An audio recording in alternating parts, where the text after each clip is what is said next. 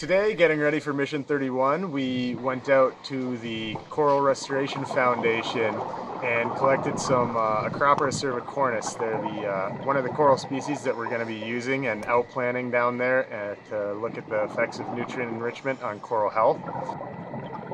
These are threatened species down here in the Caribbean. Coral Restoration Foundation is a non-profit group down here that was nice enough to provide us with some Aquarius cervicornis corals. We collected these corals today, fragmented them into small branches, and then we actually took these corals and transported them to another reef near Pickles Reef in the Upper Keys where we've been working. And we've glued those corals down there. We'll let them recover for about a week in the natural environment on the reef. In 1 week's time, we'll bring them down to Aquarius to start an experiment.